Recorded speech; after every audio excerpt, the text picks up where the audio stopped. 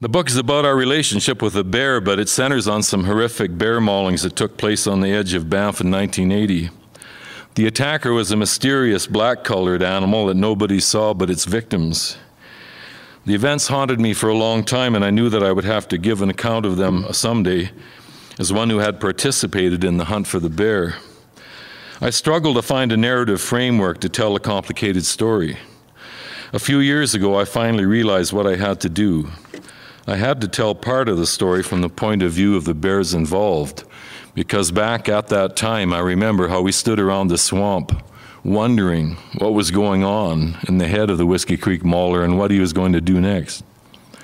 I have given the bear the name Sticky Mouth, a translation of a Piikani Indian word, Paskikoyi, for the bear.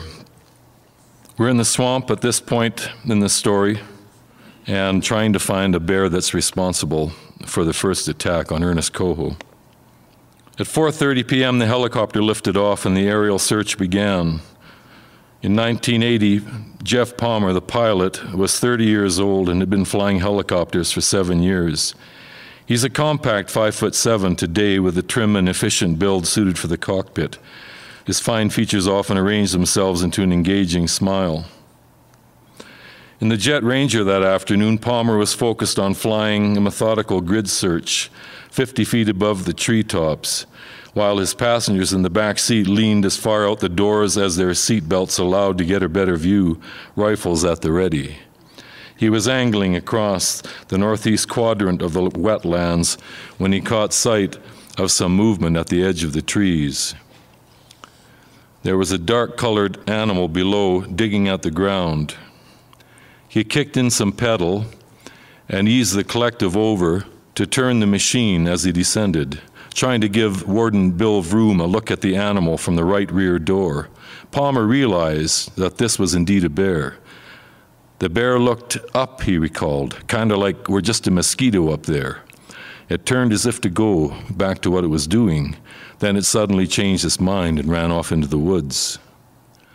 After the first two-leg hunters leave the swamp, Sticky Mouth roams in a desultory fashion through the bush, having temporarily forgotten about hunting down the fat imposter bears, but aware only that he's very hungry. The imposter bears are the black bears from his point of view.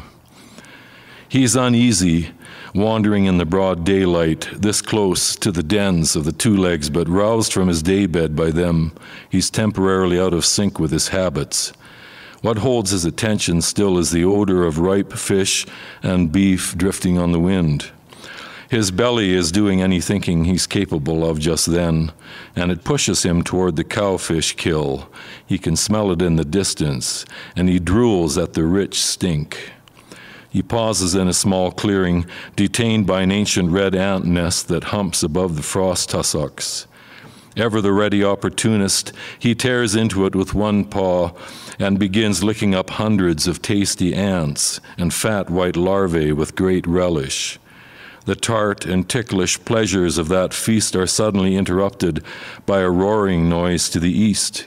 He turns and sits back on his rump, his face swarming with ants, which he licks with absent-minded insouciance off his chin with a long pink tongue. He cocks his stubby, rounded ears, listening. And now he's the Winnie the Pooh-like bear, not the thing of nightmares that those who have felt the power of a grizzly bear will remember for the rest of their lives. The sound is familiar.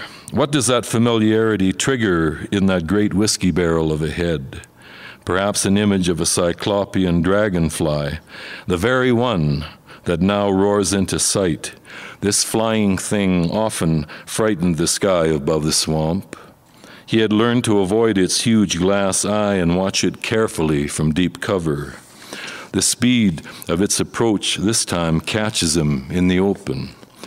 He rises from his haunches and turns, showing as much dignity as he can under the circumstances, about to stalk back into the bush, away from the bellicose insect.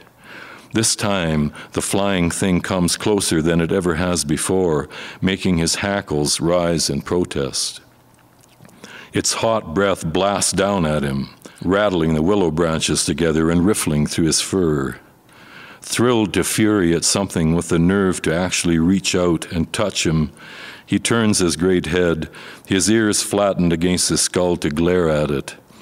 And he smells its oily breath that is neither meat nor insect, but more like the smell of the sticky meat maker in hot sunlight, the smell of those shiny beasts on black feet that roar and whistle as they roll down that hot trail.